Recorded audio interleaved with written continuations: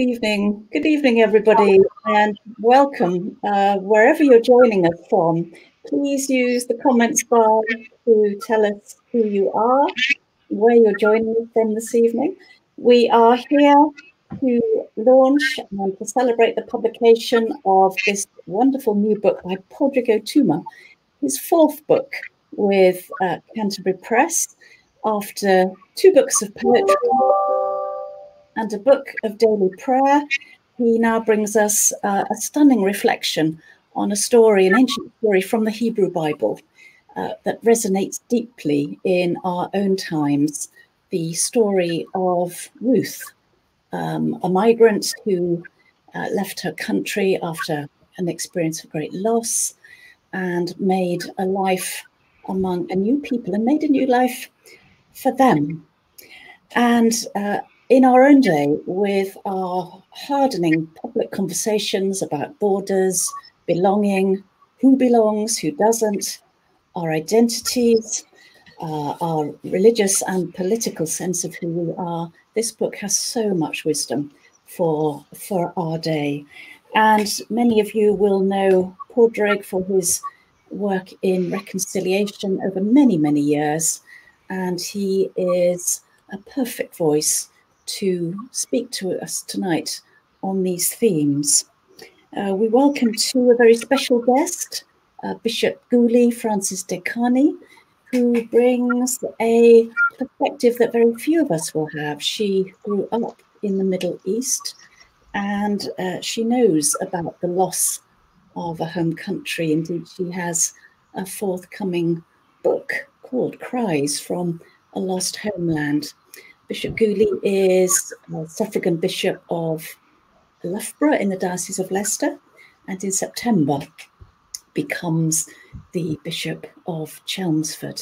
And Bishop Guli, we are delighted that you're able to join as a conversation partner this evening.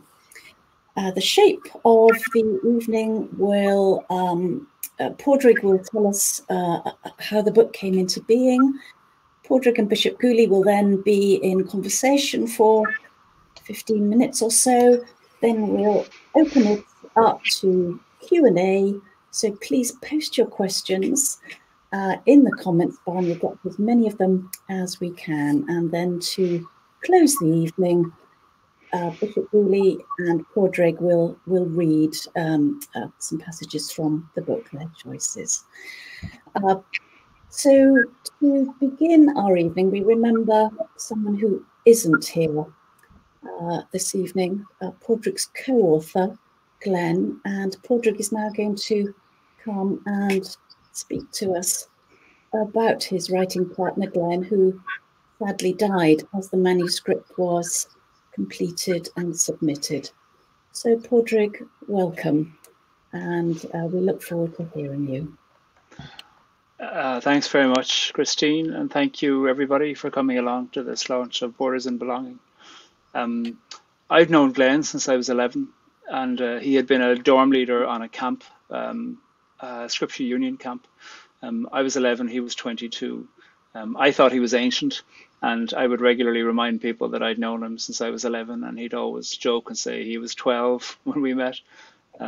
We both ended up moving to Belfast and ended up collaborating and being close friends over the course of a whole variety of projects. Glenn is one of those people who is loved by cities full of people, so many friends in so many places around the world. He had so many deep loves and deep joys of life, you know, reading, conversation, rugby, Bruce Springsteen, theology.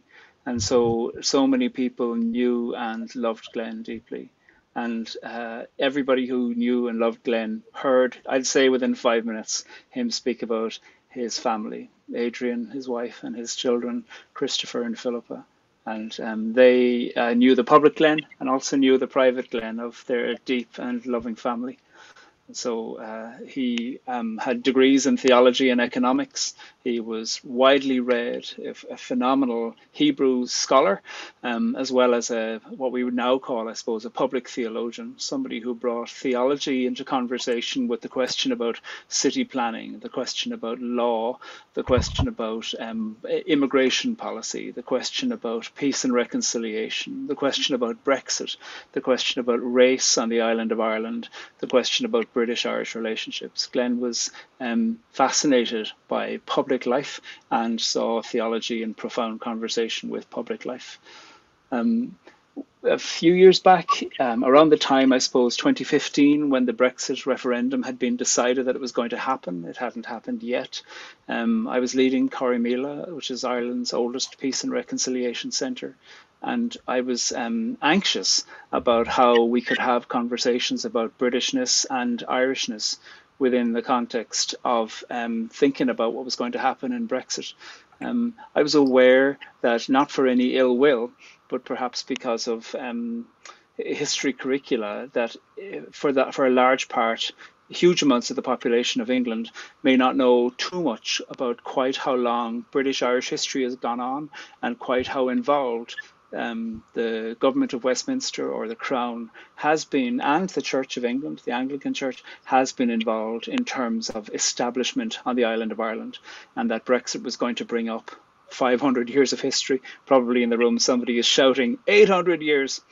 And what we needed to do was to find a way where we could talk about Britishness and Irishness in a way with a story that could hold us. And I phoned Glenn up and asked him if he wanted to collaborate on a project where we would take the Book of Ruth and reflect on the Book of Ruth through the lens of borders and belonging, and reflect on Britishness and Irishness through the lens of the Book of Ruth. We needed a story that could hold us, and a story that wasn't just about establishing blame, but was a story about practicing what citizenship might be across contested borders, across ways within which people are viewed with suspicion, and across what eventually turned out to be an increasingly anxiety-laden ways within which Britishness and Irishness and Europeanness were being discussed over the last number of years. We held seminars over the course of about 4 years, I suppose. We met with 5,000 people across Ireland, both jurisdictions, and then England, Scotland and Wales as well. One group in Wales had the resource that we developed translated into Welsh, which was magnificent to have it in Welsh also. And we asked questions about ways within which families had stories of border crossing in them, and what that experience of border crossing was like, what resentments were held, as well as what gratitudes were held. In a context where questions about what Brexit would look like were increasingly and sometimes only being narrated through the lens of a trade deal, what we wanted to speak about is that Britishness and Irishness on the island of Ireland cannot only be reduced to the question of a trade deal. They have to be amplified to the question of what it means to share space, what it means to recognise the binding treaty of the Good Friday Agreement, and how we can have a gathering of language and policy and theology that holds us together rather than barely stitches us together with the lowest common denominator of language. We needed things to lift the heart and challenge the heart, as well as to challenge law, as well as to challenge language being used in public that was not paying attention to the impact of its own power. And we found that the Book of Ruth continually brought us into the question of that, which has been a magnificent thing. There's a photograph that I can put up of me and Glenn. This photograph was taken by Kaylee Reid, and with great thanks to Kaylee Reid. This is in my kitchen, actually. Philippa Jordan, Glenn's daughter, wrote an article about Glenn and I for Turf and Grain. You can search the article, Turf and Grain. And she did the interviews with us in my kitchen. I made some soup and we all sat around for a few hours. And then this is Glenn and I standing over in my kitchen. And you can see he was a man at ease in himself and full of life. And it is with great grief and with great love that he is remembered by so many populations of people all over the place. I know there's people in the gathering tonight who knew him from all walks of life. Folks from his own church as well, from Ballycrochan Presbyterian Church, and family members too. And so we remember him with great love, and part of the great love of remembering Glenn is his theological imagination. I would recommend, if you're thinking you don't have time to read the whole book, just read his chapters, chapter 1, 3, 5, and 7. And that's all you'll need in the book. I'm just telling stories and writing poems. But his work is quite extraordinary in terms of the theological dexterity and imagination and scholarship that he brings to the text. I'm going to invite Bishop Guli in for a conversation now. I think our colleagues at Canterbury Press are going to bring you up. Bishop Guli, thanks very much for taking the time. I know you're right in the midst of moving from being, a bishop in the Diocese of Leicester to moving to the Diocese of Chelmsford. And in the middle of all this, you've taken time to read this text, as well as to take time to be with us this evening. So first of all, thank you very much for taking time to do this. I really appreciate your attention and your kindness. Thank you very much, Pádraig. It's an absolute pleasure. I've loved reading the book. You kindly said exactly the same to me as you've just said. Just read Glenn's chapters, and Glenn's chapters are superb. But I couldn't put the book down, and once I'd started it, there was no way I was only going to read part of it. So yeah, thank you so much for inviting me to be part of this conversation. The subtitle of this book is, the Book of Ruth, a story for our time. What strikes you about the book? Are there any particular things that struck you? Yeah, I mean, there's so much that's striking about the book. Perhaps first and foremost, it's a book of hope. In a time of many challenges, and that was true when the story is set at the time of the judges and the time of famine and so on. So a lot of kind of hardship and brutality and violence, and then the story of Ruth cuts into that with a kind of ray of light and a sense of deep hope. Which speaks, of course, I don't need to spell it out, speaks absolutely to our time. And there's something there's always something really impactful, I think, with books that can, and this is true particularly of Ruth, that tell a very personal story, that draw you into the lives of a handful of individuals, but at the same time articulate something about the human story. And of course, you say in the book somewhere that these two women, Ruth and Naomi, stand for two nations. And in that way, we kind of watch them cross their own individual borders, but the impact that it has on the wider people and so on. And, I think that's very true for us today, how Scripture is relevant, not just, or has the potential to be relevant, not just in our individual one-to-one relationships, but potentially in the retelling of the stories of nations, as you've tried to set it within the context of Britain and Ireland, but potentially so many other cross-national stories could be retold as well. So yeah, lots of hope and lots of a sense of, if we engage with it, we can be changed through it in the way that, of course, Ruth and Naomi were, and the people that they were part of. Yeah. I'd like to talk to you about borders and a question about a theology and policy of borders, but your own story is so filled with border crossings. You were born in Isfahan in Iran, and then came out of need to Britain and sought safety there. And throughout your whole life, really, in your professional life, you have been concerned with questions about the borders we cross and the borders we bring with ourselves, and the borders that are established between populations who might share a city or share a region. What is it about borders in your life, when, given the fact that borders have been so dangerous in your life, as well as you have been so publicly aware of speaking wisely about borders? When you think of border, what comes to your mind now? Yeah, it's just such a fascinating subject. When I think of borders now, I think of places that are actually rich and full of potential. But borders can be such negative forces, can't they? But they have the potential to be anything but. And my sense is that we do need borders. I don't think borders are necessarily a bad thing. I think we need borders to give us a sense of you know, who we are and belonging, and kind of setting some perimeters, if you like, that set us on our way. I can't imagine a world without any borders, because it would just all be chaotic.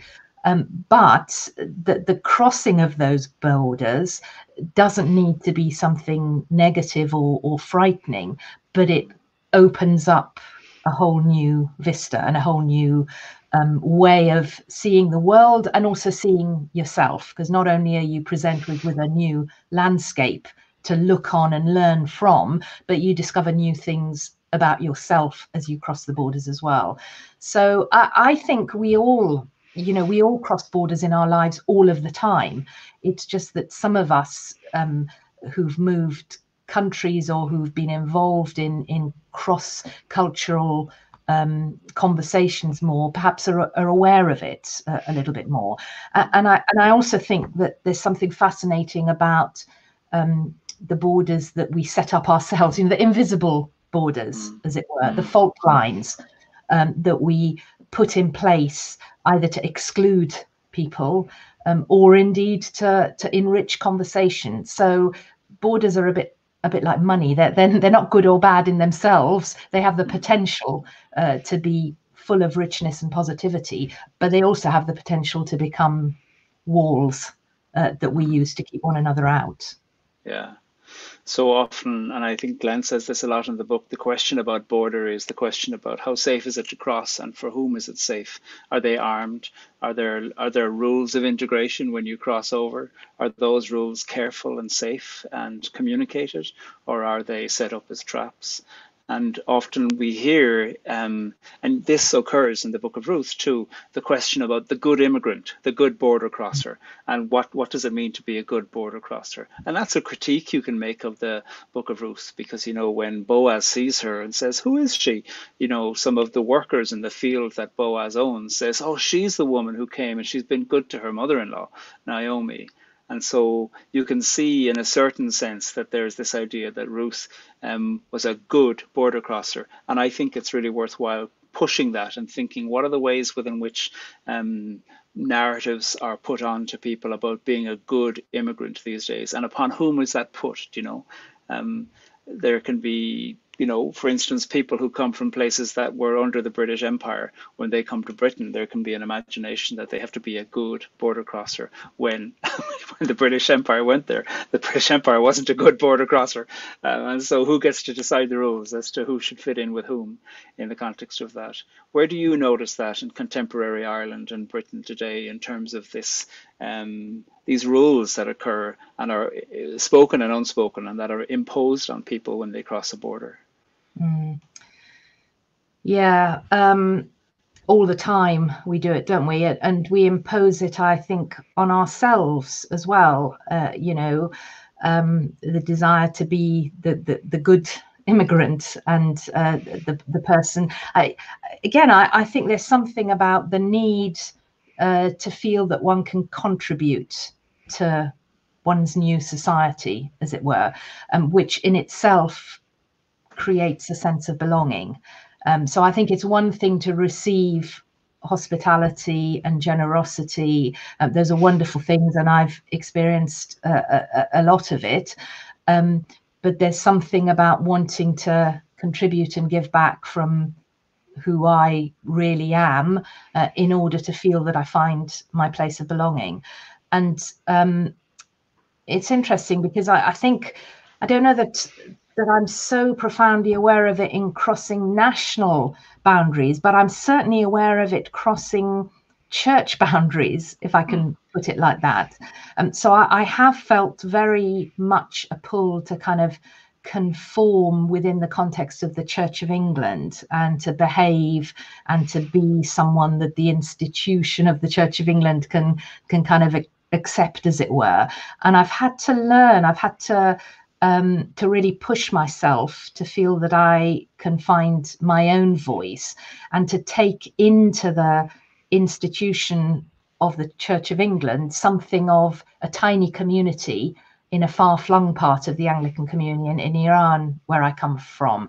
And it feels really quite profound to me that now that I'm a bishop, in a sense, I've taken right into the heart of the institution something about the persecuted church, so that the marginal has been pulled right into the center, if you like. And I'm aware of that, for good or ill, and I've just learned over the years that I just have to try and find a way of being true to myself whilst wanting to be part of a conversation, a respectful conversation. And on it goes. It's an ongoing conversation. You grew up bilingually, didn't you? Yes, that's right. Yeah. I love talking to other bilingual people or trilingual people. There's so many people who speak so many languages. And I think that speaking plural languages isn't only something when there's a formal difference, between the languages you speak, Farsi, Irish, English, French, whatever. But we often find ways to be bilingual across different structures of power that we're in too, aren't we? And there's a way within which we need to find a way to represent a language that we might be tempted to quieten when we're in a situation where we might be being quietly asked to assimilate. But nonetheless, I think the call of integrity is to speak up. That takes a personal toll. And crossing, crossing languages is a whole border crossing of its own, isn't it? And it's about so much more than just the words. It's about the cultural framework in which the words are set and what they mean within that cultural context, which can be completely different things in England, as in Ireland, as in America. These countries that speak the same language, the cultural framework means that the same words can carry very different meanings. And I've learned a bit of that. I'm married to a Northern Irishman, so Ireland has kind of embraced me and become a second home to me, and it's been fascinating. There are lots of similarities between the Irish and the Persians, I've decided, or Iranians, which maybe we'll talk about another time. But no, give us a few now. I want to hear them. Well, this is too good for you. Unable to go back to my own homeland. It's been really important to me, actually, to make a home. I mean, we only come on holiday to Ireland, but I love Ireland, and the people are fascinating. I please forgive me if I'm treading over all kinds of sensitivities, but you're forgiven already. Yeah. Some of the similarities are, I think, a real interpersonal warmth, welcome, hospitality, generosity. People just welcome you into their homes, and food is so central, and all of those things. And yet there's something on a national level where we kind of struggle. We're suspicious of one another, and we struggle to live across the big picture in ways that aren't very diversive, and lots of suspicion, and a kind of an inability to live well together, alongside this paradox where there's huge amounts of warmth and hospitality. Yeah. Somehow, even though I can't feel it, I can feel an audience, especially all those from the north of Ireland, going, my God, yes, you've put your finger on it, that there is this mixture of hospitality and hostility, which isn't a personally chosen hostility.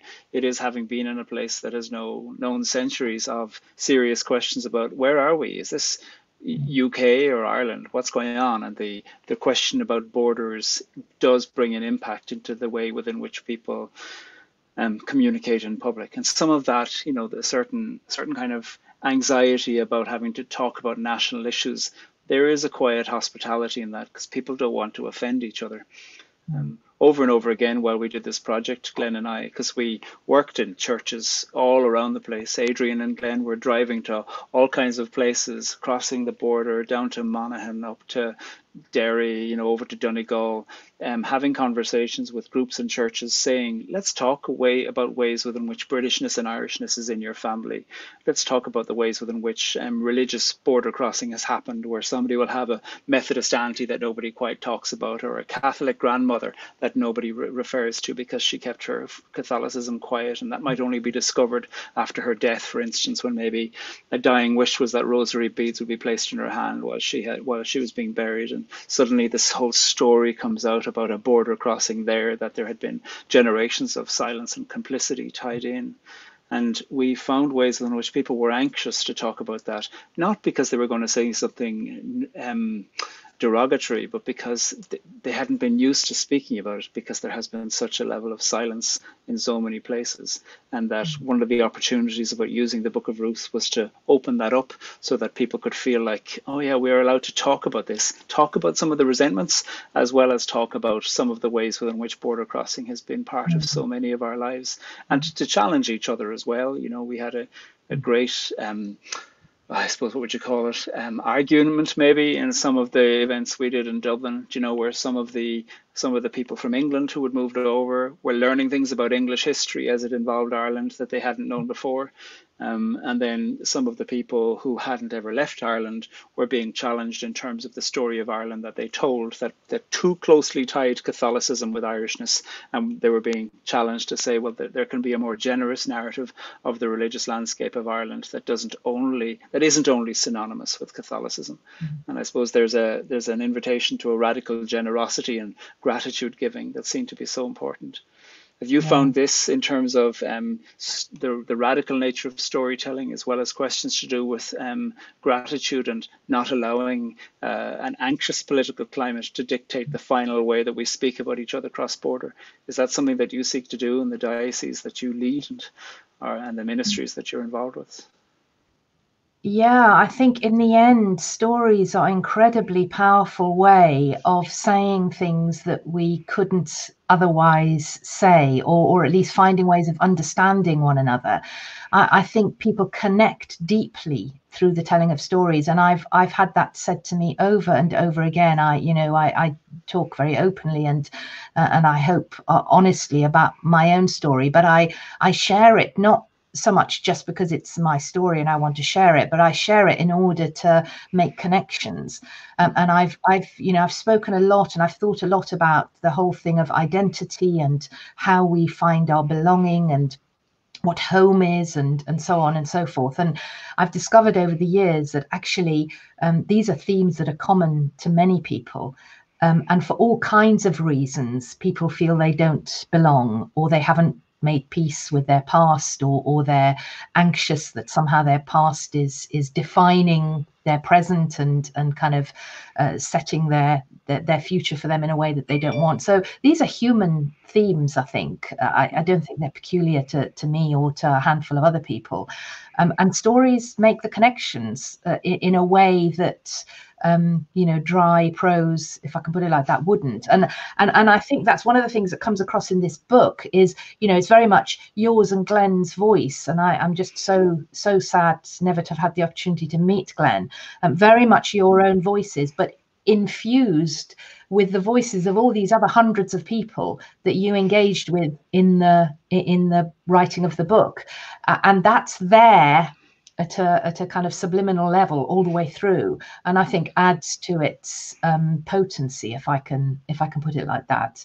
It's infused the stories of many people in the telling. It's beautiful. Yeah, thanks. We're going to have some Q&A, and I think Christine or Josie are going to bring some people up. But while people might want to write things into the Q&A, I suppose it's worthwhile talking about the methodology of the book, which I suppose you would call a certain public or maybe even a community theology, which was where we'd take these texts and we'd meet with different groups of people and have some conversations, but then we'd have questions. And Glenn was famous for these yellow notebooks. I'm sure there must be so many of them around his house, some of them not even started, some of them with 2 pages used, some of them with barely an inch left in them. And he was always writing in them. And when he was facilitating the conversation, he'd give me the notebook and I'd write in them just quotes from people. And our reading of the text, him and I, was changed by the readings that we heard in different places. Doing readings in Scotland, in England, in Wales, doing readings all across the island of Ireland, doing readings with populations of people who are not interested in religion, but were happy to use a narrative to speak about border crossing. This profoundly changed the way that he and I read the text, as well as then doing readings in conversation with Jewish scholars and in conversation with Midrash, and wanting to make sure that while we are two white Irishmen talking about a story of Moabite and Israeli women, particularly through the story of Naomi and Ruth, we nonetheless wanted to be respectful and not do any harm, and do an act of gratitude to the Jewish community from whom the story comes and to whom the story belongs. So, thank you. Are there questions that are coming in? Oh, they're coming in. They certainly are. Thank you both very, very much. That was a wonderful conversation. And just to tell everybody that you can listen to that again, the link will keep on working. This is being recorded. And so if you want to, I filled 2 or 3 pages with notes. I know I didn't get it all and I want to go back. So you can watch this as many times as you like. We have got some great questions. But before we turn to those, can I ask what came first, Pádraig? Did the book of Ruth come first, or the set of questions that made you go looking in scripture for a way to engage with them? Brexit came first, quite honestly. There's no point but trying to find a politer way about it, and not just the vote, the preemption to the vote, because to my mind, what was really clear is that even preemptively, there was serious questions about what does Englishness mean? What's the relationship of Englishness to Britishness? What does the population on the island of Britain know about the history of Britain and its involvement in Ireland, as well as the impact of the Good Friday Agreement? Similarly, what about the awareness about a referendum being used in a parliamentary democracy? That's not a usual combination, and those were all going to have phenomenal impacts on the island of Ireland. That the pamphlet that was sent around in advance of Brexit, and I know good people voted in different ways, but the pamphlet that was sent around about Brexit didn't mention the north of Ireland once. And we have seen over the last 4 years about how unwise that was, that there wasn't preemptive conversations in advance that would have meant that there would have been a document to have studied, to have voted in. And good people voted in different ways. That's really important to say. And across all of our gatherings, different people had voted in different ways. But what was really clear was that there was lots of people who were saying, we didn't think about Ireland when it came to this. And that wasn't for any callousness. It was because there was other concerns that were on their mind. But the Irishness question has come in very definitely, as we know now, for the last 4 years. You probably heard too much about Ireland in the last 4 years. But everybody here knew that that was going to have to be the situation.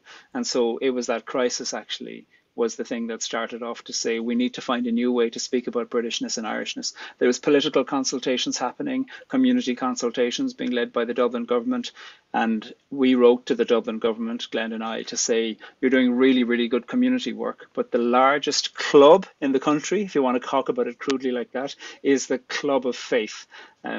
And the Sunday morning gatherings, the population of Ireland, north and south, has a very high population of church attendance. And we were saying this is the largest gathering of people in a membership organization on the island of Ireland. We can help you put together some resources. And we asked them, I can't remember, for 14 grand to support the salary throughout that. And they immediately gave us more.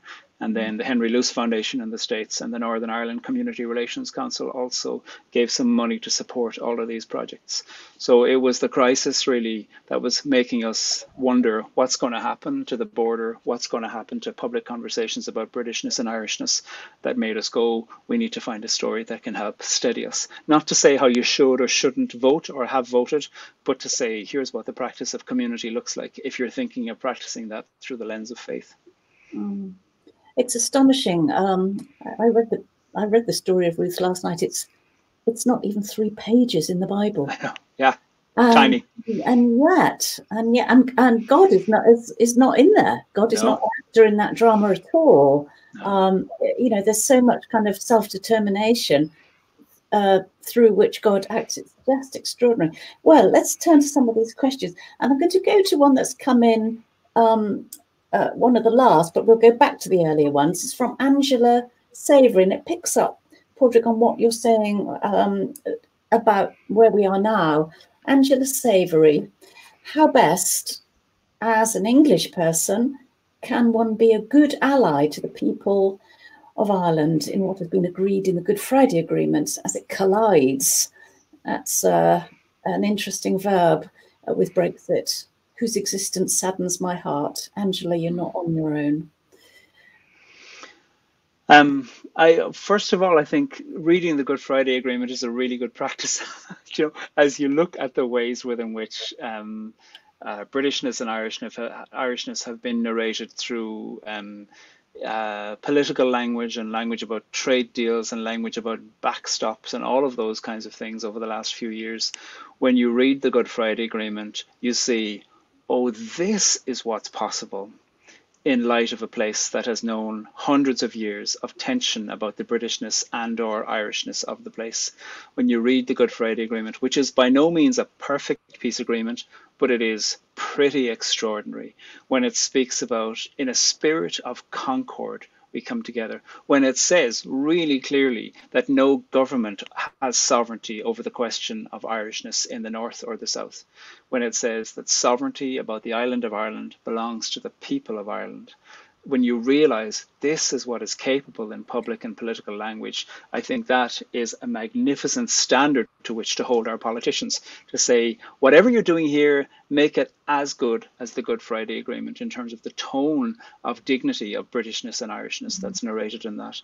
And I think that can be a really good step. And thank you for the question, Angela. And I mean, I think that is possible for people who voted in any kind of a way, whether they voted one way or another or chose not to vote in the question of Brexit. I don't assume that people are against Irishness depending as to whether they did or didn't vote or in whatever way they did.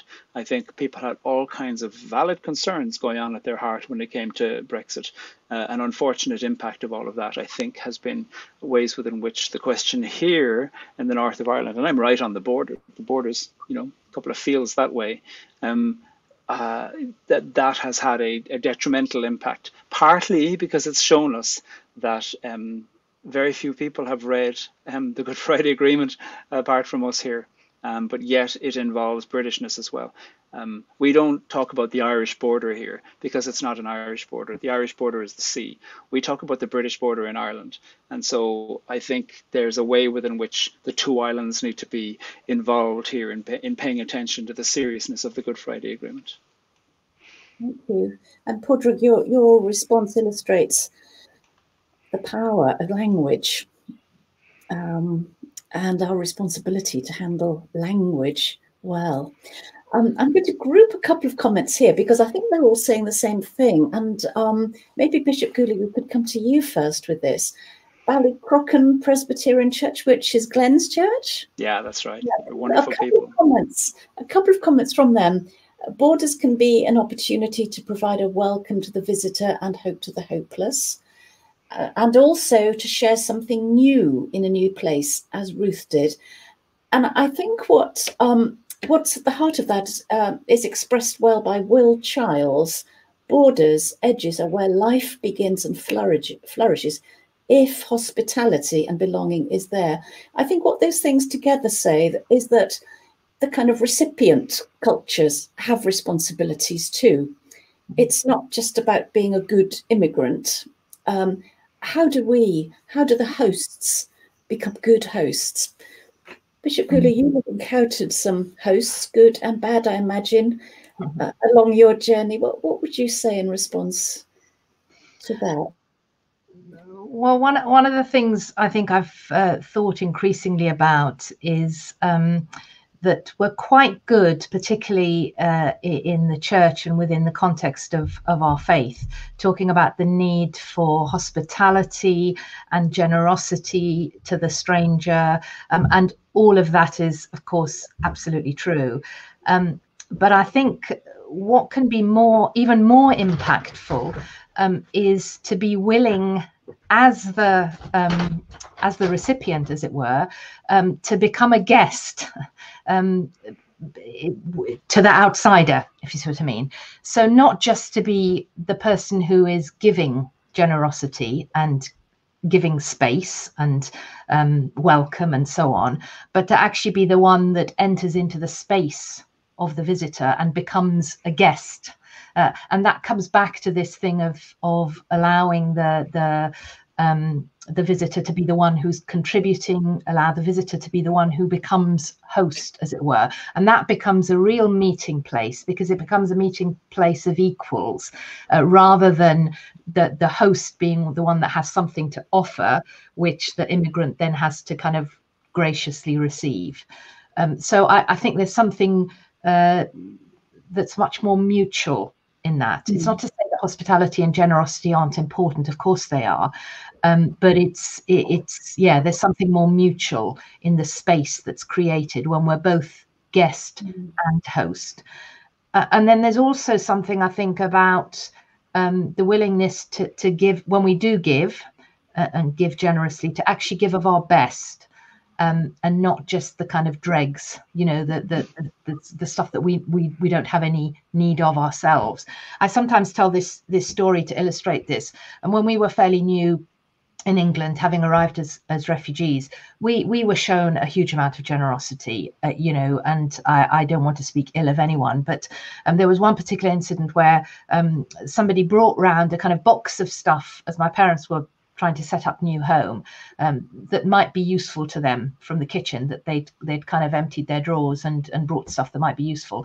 And that later that evening, my mother and I were in the kitchen, and she was peeling potatoes with a potato peeler that had been brought by this person in amongst their stuff, but it was blunt, it didn't work, and she couldn't peel the potatoes.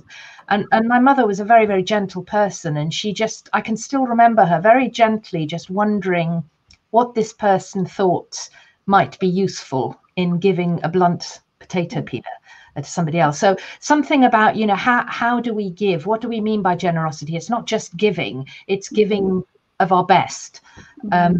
Which is all part of the experience of both being generous and receiving. I'm not sure I've ever said this to you, Bishop Guli. We haven't known each other for very long, but I visited your parents' home a couple of times, and I have to say their hospitality was the most extraordinarily generous I have ever received in more than 30 years in religious publishing. You know, there was no assumption that the editor would take them out for lunch. It was just extraordinary, always, and they modelled that quality that you just mentioned. Pádraig, do you want to add anything to that? One of the things I think that the Book of Ruth does is it turns the question about host and guest on its head. Over and over again, it isn't about Ruth being given pity. She has to assert that she's worthy of what she has a right to, because she was married to a Bethlehem citizen and she was a widow of a Bethlehem citizen. So therefore she was entitled to social welfare. But because she was Moabite and they were not loved, there was a question to say, yeah, but is that marriage valid? Because they lived there and they've come back here. So there was a way within which there was questions as to whether her marriage was valid enough to be recognized as her having a right to social welfare, as well as her having a right to be married into the, you know, through levirate law to a kinsperson of her dead husband. And so one of the things that Ruth is doing is Ruth doesn't receive generosity or even charity, and certainly not pity. What she is doing is she's asserting a way within which a community needs to be its best self. And so far from demean a community by an outsider coming in, and often that can be the fantasy. You see that over and over again in Ireland at the moment, ways within which people are saying, you know, Irish jobs for Irish people, etc. And there's the imagination that foreigners are going to be demeaning the experience of Irishness. What the Book of Ruth does is to say foreigners return the local host community to their own deepest practice. And that is the audacity of the book, is that it is showing that actually Ruth is the experience in her own personhood and in her own presence and in her own being and her own body. She is the person who challenges the host community to be their own best selves. And that is an exhausting role that she carries, and she does it in quite an extraordinary way. I often wonder what nurtured her. Where did she get that fortitude? Do you know? Who was she? I just think she's an extraordinary character. And in that way, I think we see a theological ethic that goes beyond being nice to somebody and actually asks us to pay attention to our resistances and read our resistances in the light of somebody who is sometimes challenging us about where the edges of our hospitality are. Indeed. Thank you. I think that answers a couple of other questions. There's so many coming in. I'm not sure we're going to get to them all. There was one about the borders of class, especially within the Church of England, which is so often to be assumed, thinks of itself as kind of middle class. And I think what you said there, Pádraig, who was that from? Gareth Blindfish. I think Gareth, yes. I think your comments there answer Gareth's concerns. We can't develop that one further now because there's so many coming in. Dave Green says, question, why the book of Ruth when the whole story of Israel was about borders, crossing of borders, then owning the land which was given, Jewish nation being enslaved and then taken into captivity? That's a good question. What is it about the book of Ruth that drew you? Well, partly it's so short. it was when you're a group facilitator, you're thinking we're going to do this in sessions of about an hour, and some people will only come to 1 hour, some people will come to 4. And so Dave's totally right. There are so many narratives that we could have chosen, but this one is a self-contained one and is so interesting and narrates a question about citizenship and law and change. And it ultimately asks, how do you read your own religious law? What lens do you use to interpret the law? Do you think that the law exists objectively, or can you understand that your reading of the law can be influenced by the experience of border crossing and having a border crosser among you? It just seemed to embody it perfectly through the story of these widowed, displaced border crossers.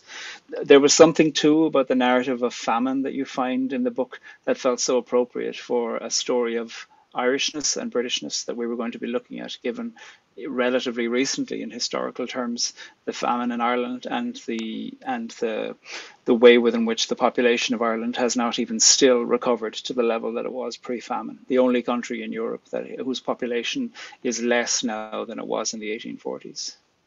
Wow. A different question from Ray Wynn. How do we as Christians explore the tension between the sense of identity and belonging that we feel linked to place and the biblical image of us as sojourners and strangers here on earth? Bishop Guli, would you like to?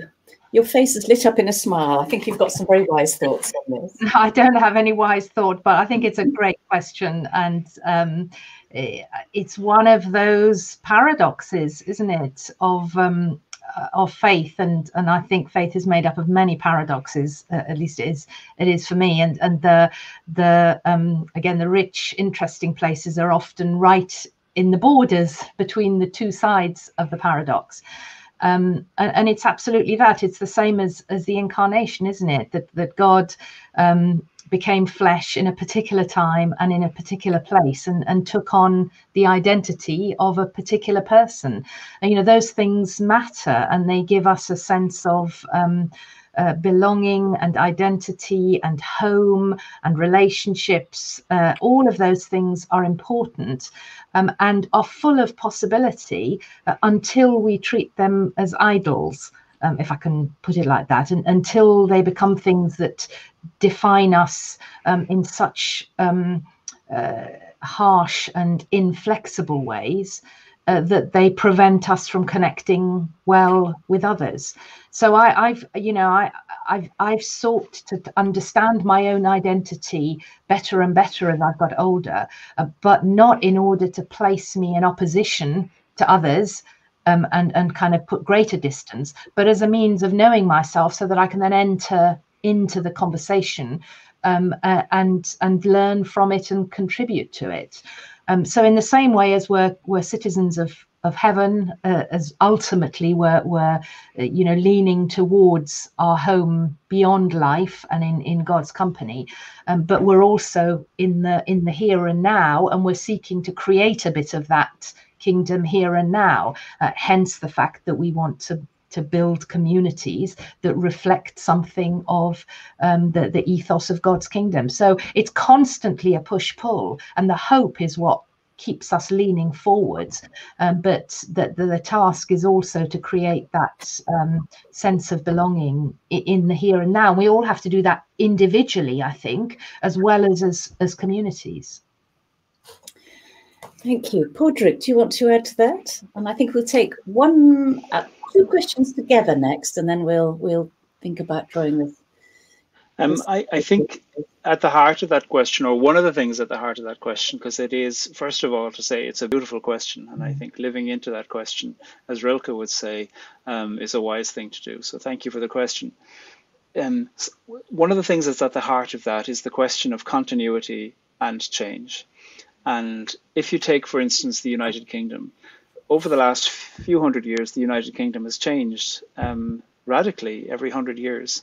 So 100 years ago, it became the United Kingdom of Great Britain and Northern Ireland. 100, with the partition of Ireland. The 100 years previous to that, there had been an act of union making this thing called the United Kingdom of Great Britain and Ireland. 100 years previous to that, there had been the act of union regarding England and Scotland. And so what we see is that this thing called the United Kingdom has sought narratives of continuity in the midst of really measurable change. And I think that's always going to be a question for individuals in situations of political belonging. It is to ask what narratives of continuity are, as well as recognize that every narrative of so-called continuity has been filled with significant and serious and fundamental change over and over again in terms of policy and people. I suppose the question of faith or any form of ethical belonging or moral imagination is to think, in the midst of political change, what do I hold on to as a thread for giving a sense of belonging and identity that is of virtue?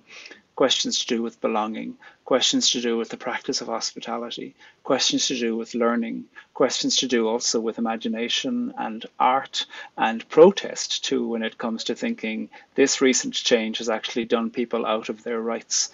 And I suppose those are the ways within which we hold the tension, as Ray Wynn said it so wisely, the tension of holding what continuity and change can be like, and ways within which at times we'll emphasize one or at times emphasize the other, but knowing that inevitably all of our lives are caught up in the story of that, as was the story of Ruth and Naomi. They were caught up in this tension of continuity and change, and what they did was, in the middle of that, they were authors of their own agency, and they helped to provide to the community a way within which they could interpret the story of their law through the lens of widowed, displaced border crossers that enhanced the experience for all. Thank you. Now, we're not going to be able to get to all the questions. They're so interesting, but there are two which have a kind of practical dimension to them, because I think any event like this leaves us asking, what can I do better? What can I do to start to be better? So Anya Becker, that was one of the very first questions that came in, asks, what practices have you found helpful in encouraging others and yourself to be willing to cross borders, maybe more often an issue socio-economically than nationally? And also one by Amy Chatelaine. I think we could take these two together. How can we construct, tend borders in a way that actually facilitates encounter rather than division? So both of those questions about our own behaviours at the border. Yeah. What wisdom can you share with us? Well, Corrymeela, with whom I've been associated for a long time, I led Corrymeela from 2014 to 2019, and I'm still a member. Corrymeela is one of the organisations, and it is only one of them. There are many organisations of goodwill in the north of Ireland, as well as all across Britain and Ireland, who are saying, let's take the stories we tell about ourselves and examine them through the experience of somebody who might have a challenging or a different story. Let's take an imagination about the experience of Catholicism, for instance, and hear about the sharp edge of Catholicism through people whose lives have been deeply wounded by having been wounded by the Catholic Church. And let's find a way where we're not only telling ourselves the story of ourselves that comforts us, but actually hearing some of the sharp edges of that. And I think every community, every diocese, every place all around Britain and Ireland, there are dioceses and community organizations and retreat centers of great will doing projects where they're saying, let's bring unexpected conversation partners together so that people who think there's only one story about here might be in the slightly awkward but ultimately enlightening experience of hearing their story narrated through a different point of view. And that, I think, is always going to be slightly awkward. But that's okay. Slightly awkward can be really good. It's never persecutory. You're not going to be put out of your home or threatened or those kinds of things. What you are going to be is asked perhaps to expand the borders of your own tent of imagination. And that, I think, is ultimately a great endeavor and is usually done with extraordinary gratitude. And so I suppose in response to the questions, it is a question to say that finding a community locally who are committed to saying, what are the edges of the stories we tell about ourselves, and what are ways we can engage with considering, are the borders of our community, are the borders of our belongings, are those hostile? Do they come with deeply entrenched demands for people who cross over those borders? Are they threatening even though we don't think they're threatening? I might say, oh, we're totally easy to join, but another person might go, under no circumstance. It's deeply embarrassing to be in your presence because of some of the things you assume about me that I automatically have to name to highlight myself as somehow different. And to do that, again, it's awkward. But I ultimately think that's one of the ethics of the imagination of the Hebrew Bible. The book of Ruth is read at the same time during the the Jewish festival of Pentecost, Shavuot. They read the giving of the law to Moses on the top of the mountain, and they read the entirety of the book of Ruth, all in the same liturgy, which is to say that the big story we tell about ourselves in terms of God coming down with language from the top of a mountain through the body of Moses, that can only be held if we are willing to interpret it through the lens of a widowed, displaced border crosser from a place we're in enmity with. That is awkward for sure, but ultimately brilliant because it expands the imagination. Fabulous answer. Bishop Guli, as a bishop, you're going to have to do some of that stuff, aren't you, I imagine? Bring human stories together and, the big story of God. Is there anything you'd like to add to that? Yeah, I mean, I've spoken in terms of, moving to Chelmsford and starting by trying to be someone that gathers the stories and gets to know the place through the stories. And I think, we do need to have our stories challenged. It's not that everything needs to go unchallenged, but I think we kid ourselves if we don't all recognize that we read scripture and understand that big story, as Pádraig has said, of God amongst us through the lenses of our own stories. And so the more we do that alongside others, the better we both understand our own perspectives, but also we see that there are diverse perspectives as well. And so reading scripture alongside other people is fascinating. I mean, that's essentially what you've done, of course, in this book, but there are all kinds of different ways of doing that. It's a form of border crossing, the different perspectives with which we come to scripture. And there's a whole sense, I think, amongst a whole lot of people, certainly in this country, in England, that scripture is read objectively. And I think because that's the normative experience, there hasn't been time given over to recognizing the subjective stories that we bring to it. And I think the idea of crossing borders, whether it's in our understanding of scripture or in one another's stories or so on, you have to want to do it. You have to be intentional about it. I don't think crossing borders comes particularly naturally to any of us. I think as the human instinct is to search out people like ourselves and then stay safe within those echo chambers. So you have to want to step out of that.